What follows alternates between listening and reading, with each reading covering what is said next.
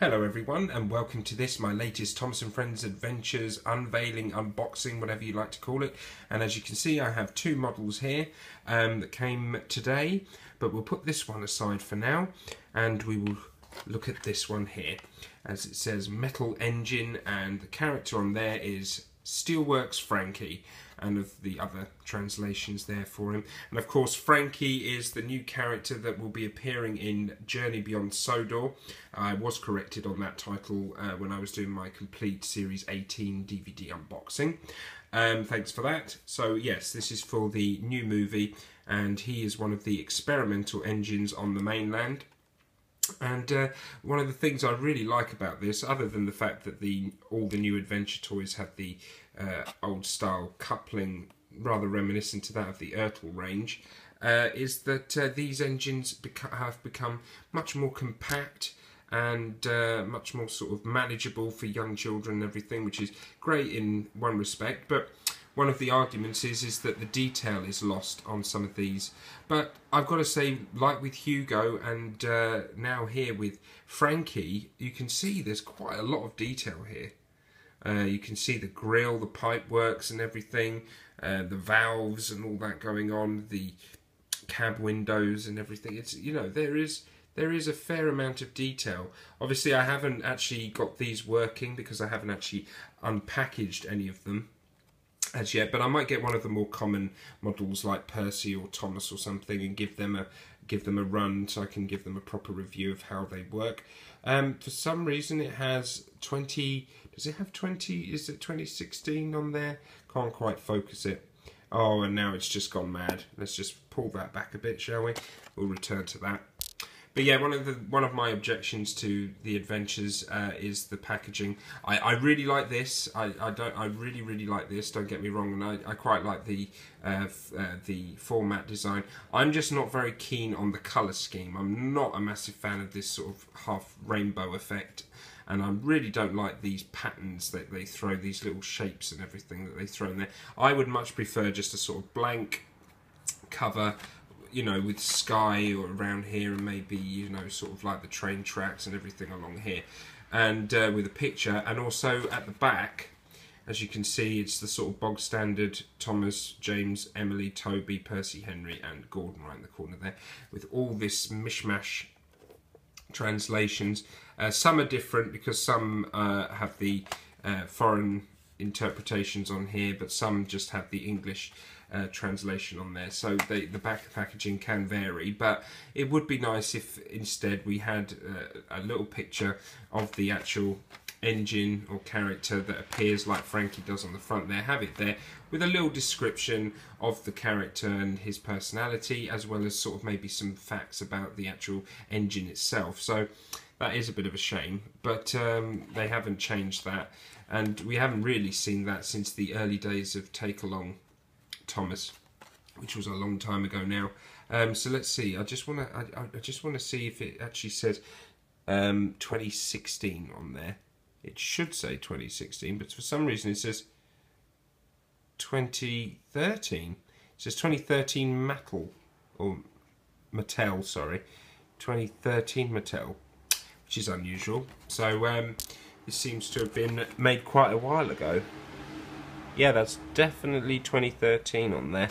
That's very interesting, but I don't know if that is reference to the whole learning curve or the Fisher-Price franchise, or if it was actually manufactured back in 2013. Who knows? So there's the box and everything, and as you can see, pretty standard. And you see, like I said, there's a lot of good detail on here. You can see on there the little details all painted in there. I think is that a whistle? I think that may be a whistle. And the funnel's got the gold dome at the top there, and yeah, it's very nicely painted, very nicely detailed. And then you see on the side there, obviously it says Frankie. So I think this one, or you know, nice and compact as it is, but I think it's sort of trying to remain true to the actual character in the movie. We will see. But that is Steelworks Frankie, and this only recently came out. I got this on eBay myself. It's now available, I think, on Amazon in the UK. I don't know if any shops are selling it at the moment, but I thought get it as soon as possible. put it on YouTube, be one of the first to have this new item for you guys to enjoy and to see, hopefully exclusively here on this channel. So yeah, that's Steelworks Frankie, and next is a slightly earlier model that came out in the Thomas & Friends Adventures range, and I wasn't sure if I was going to get this, but I heard that this is now a special edition version, and although I think it's quite common to see this on Amazon and eBay and in the shops, it might end up becoming a sort of a limited edition purchase because of it being the 1945 special edition of Thomas in his original livery. So I thought I might as well just purchase this, and it is a very nice model. I do really like the colour scheme on there, and the striping on the top is very different to how Thomas is designed when he's painted blue. The stripe and colour scheme and everything obviously is very different. Obviously he's got his green wheels, and of course it says original Thomas on there, and the date says 2012 on that one, so it says 2012 on this one as well.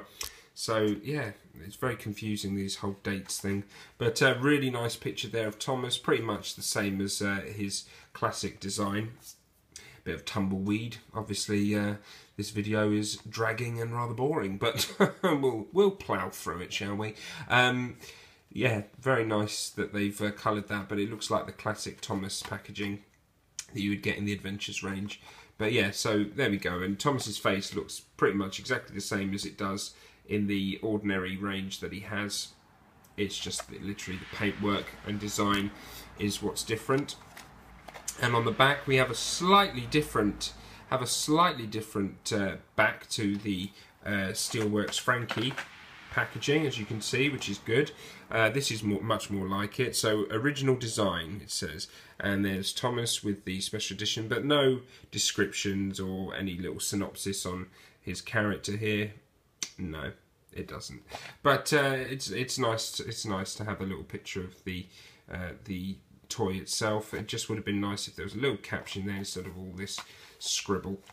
But there we go. So there is the 1945 special edition of Thomas in his original livery as featured in The Adventure Begins, which would have been nice if it had been put on the top there, because a lot of the Take and Play and well, mostly the Take and Play range, when there was a character released from one of the upcoming movies, usually they would have the title like Day of the Diesels or King of the Railway plastered on the packaging somewhere, which it hasn't got on this, and it hasn't got that for Frankie either. So we've got Metal Engine plastered up there, but nothing to suggest that it is from the upcoming movie, which is a bit of a shame. But there we go. So these are the two toys that I have purchased. I'm very happy with these, and there might be a couple of more coming in the near future. But exclusive here, the Steelworks Frankie, one of the latest models to come out in the Thomas & Friends Adventures range. So there we go. I hope you enjoyed this, and I will be back with some more updates and unboxings and all the rest of it. I've got another Ertl update coming up, but that's going to be very... Excuse me, I suddenly got possessed then. Yeah, that will be a bit complicated, that one. That's going to be a big video because there's been a lot of Ertl Thomas toys that I've purchased for over the last few months, which I haven't actually shown off yet. So that might be quite a long video. But this is the Thomas & Friends Adventures range here. And I hope you enjoyed this video. And don't forget, like, subscribe, share and comment. And I will see you folks on the next video. Thanks for watching. Bye-bye. Choo-choo.